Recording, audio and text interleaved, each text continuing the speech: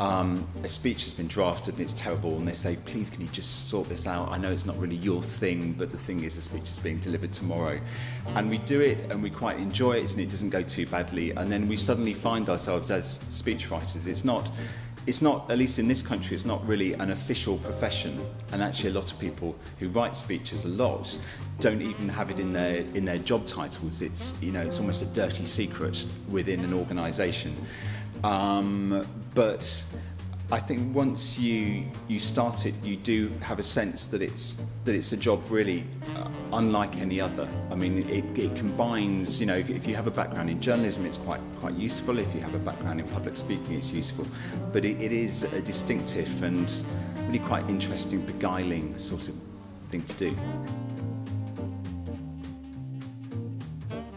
Often an organisation will only have one speechwriter, so it can be very, very lonely. Sometimes actually you come away feeling quite lucky. I mean, in my job I can get away with writing quite extreme stuff sometimes, you know, and really just throwing things at the government. In other speechwriting jobs, it's much more restrained. It's much more careful. There are far more processes that it has to go through. So sometimes, you know, you can actually come away feeling quite relieved. You know, you get a really good sense of context from meeting other people.